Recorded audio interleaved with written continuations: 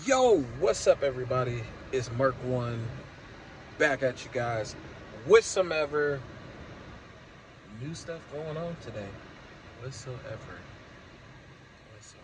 You know what? Didn't make any sense. Anyway, scratch that. I'm back. Beard is looking luscious over here, and we're gonna do this whole little kind of like series a little bit, and it's basically where I like to fish at. So I'm gonna give you guys, probably not like in this video, I'm gonna just go to each spot, record a video there at that one particular spot.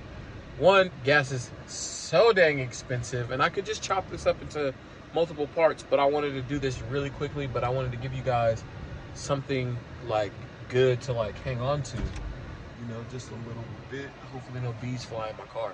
So we're doing one spot today, and this is the Sacramento port barge. So if you guys know where that's at, like, you know, right off of Jefferson and all that, but we are fishing the other spot today. We also got some of these.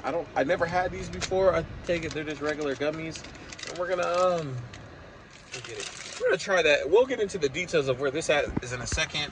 I'm pretty sure it's gonna be looking real familiar. So we got these Britain gummy things. I picked these up at 7-Eleven, and so we're just gonna rip this open really quick.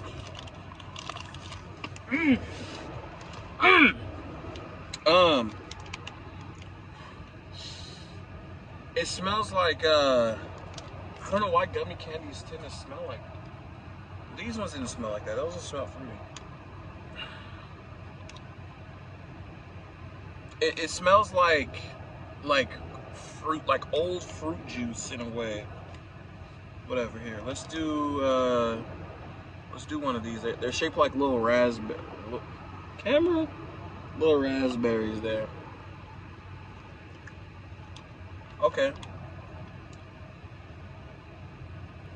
They're not as fruity flavored as like the Jolly Rancher gummies. I had these. I ended up killing like the whole bag. They're not as flavorful, but like they are very gummy, and they're chewy, like a chewy bounce to them. That's not too bad. Not too bad at all. All right, guys. So let's get some gear. Damn, that beard looks good, doesn't it? Check that out. Oh my God. Let's take that picture. Snapshot. Okay. So you guys might know where we're at. So we look over here. We're just right off the road up here when you're coming down. And then we're gonna go down. There's a little hole in the gate right here. I typically park right here, right by the hole in the gate. We have a variety of baits today. So, bag of baits, it's on ice. Let's go. Hopefully I have a knife in here, because I don't do. All right. So, oh boy, what are we going with today? We're gonna let's pull out our gear first. Yeah, we're gonna be hearing that today for surely. All right, so we got one pole. We're gonna go in with 2 poles today, and as a small, just like a small little like caption of everything that's going on. So typically out of this place, you're gonna get there's catfish. Catfish are down in there, and a ton of striper. Now the striper can vary in size. They can go from like here, so you know, like a couple little 8 inches to, you know, your good size ones. This is probably like 18, 19 inches. And then there is a rumor that I've heard. Now I've heard this rumor 3 times now, that there's a big boy down there. There's a 32-inch striper lurking down there in the bottoms. I don't know how true or how false that is, but understand that I'm here for it. Okay. Now what is going on? We got our bag. I need to go find a knife. By the way, guys, we guys usually have seen this knife with me before. I lost this knife. Actually, I made a vow on my first, when I caught my fish with my daughter, our first ever fish together, that I was gonna retire the knife. Well, I was taking too long, and the powers above said, your knife is now gone. And it flipped up and went straight into the water. So I guess it had its own little Viking death, I guess. So we're packing this in. Like I said, we're going in today. We got 2 poles that we're going in with. I'll go over the details and stuff like that today, but I just wanted to kind of showcase a little bit of the stuff. So I'm gonna go grab a knife really quick. All right, and so from here, we just have to just load up everything, make sure that we're good to go. And so, got the knife with me. You always gotta keep the old boomstick. Gotta keep the boomstick, okay? Because in the off season, when I wasn't recording, I had like a full-blown like wild animal incident thingy. Luckily, I made it out of there okay. But let's get to this water, y'all. All right, cool, guys. This is gonna look real familiar if you guys have ever been here. This is where we're headed to. Let's see if I can make this journey down here with this really quick. Hopefully I don't drop nothing. Boom. That looks disgusting. But we're not fishing here.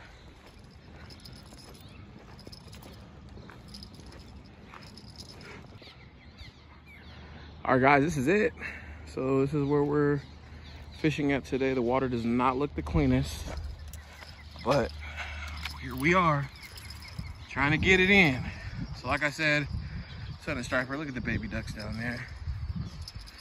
Ton of striper, ton of there's some regular bass down here, and there's also catfish. Whew. Guys, sorry, I had a phone call, so couldn't really do too much, show you guys all my setup and stuff, but we got one. Striper, little guy, not too big, probably about 16 inches or so. We're gonna get this guy back in the water and then keep going. Whew, it's hot out here, but as you guys can see, right, so there's the port barge right here, or the other way to the port barge. So we're on the opening part of it all, and right now I'm just throwing out some sardines and stuff. So I got my 2 poles set up here. This one is using like a 1/4 ounce just to get it down there. That one is an overkill. That one I think is using like a 2 ounce weight. Why do I have a 2 ounce weight? I don't know. I do these things. So there's no real current in here. What you're seeing is not the other side. There's like a wall right here. The water flowing down. There's like all kinds of little stuff out here. Of course, like that's all abandoned. If you guys can help get me to 1,000 subscribers, I will go explore that in there. No questions asked. And I know, because I kind of peeked in there once before, and it's creepy. I only peeked down in there. Like I walked inside a little bit, and then I noticed that it goes down, and it goes down even further, and then it goes into another little I don't know how far it goes down into like another little crawl space, but I looked down in there and I was like, yep, this ain't for me. And then I got up out of there. But yeah, you guys get me to 1,000 subscribers, I'll go explore all the buildings, and I'll take you guys with me. So right now we got 1 pole, 2 pole. The bite's kind of slowed down right now. It's kind of hot. So far, I've caught 2. So you guys seen 1. I was on the phone for the other one. So yeah, but I'll keep you guys updated. Like I said, this place is super chill, super easy to get to. And you catch a lot of striper here if you catch the bite at the right time. Now, I'll save you guys a little bit of research time and trying to figure that out, do the science and all that. I'll tell you right now, the good bite times are between 10:30 and like 12:30. So about that 2-hour window. Right now we're outside of that window. We're probably about 1:30, we're almost 2 o'clock almost, I think. And that's about the window. So right now it's in a slower, everything's about to slow down. We're not going to be getting those big crazy bites right now. So every now and again, so the fish could be down right here, or they could be down over here, or they could be back that way. Who knows?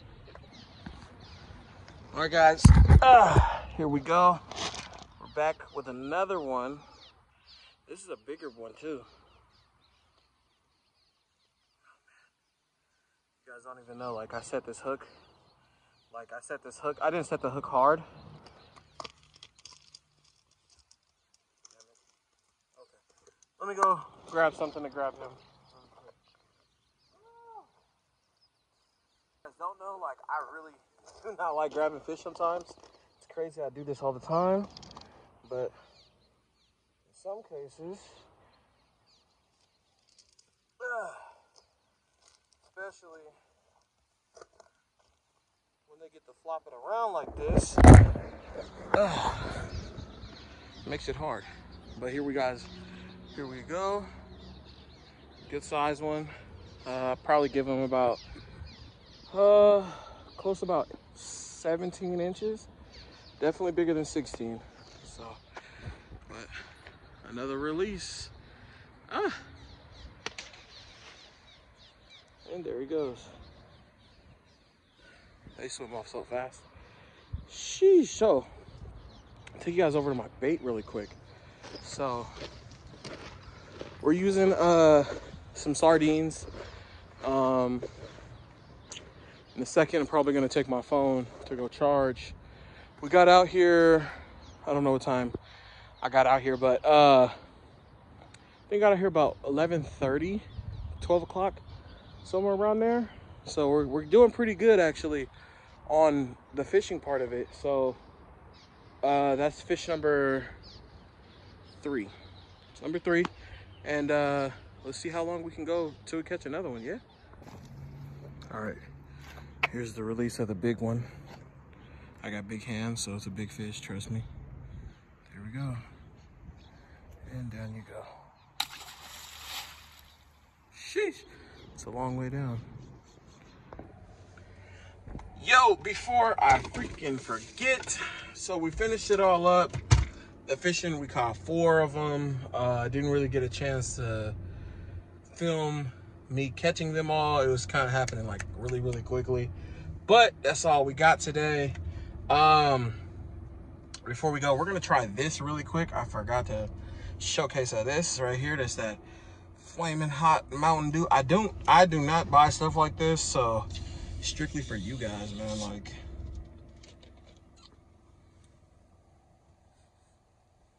it smells like Mountain Dew.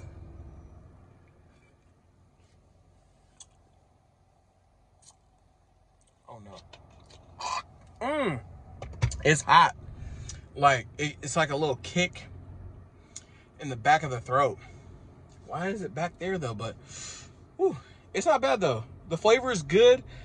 Aftertaste, not so much. Anyways, this is Merc1 signing out, y'all.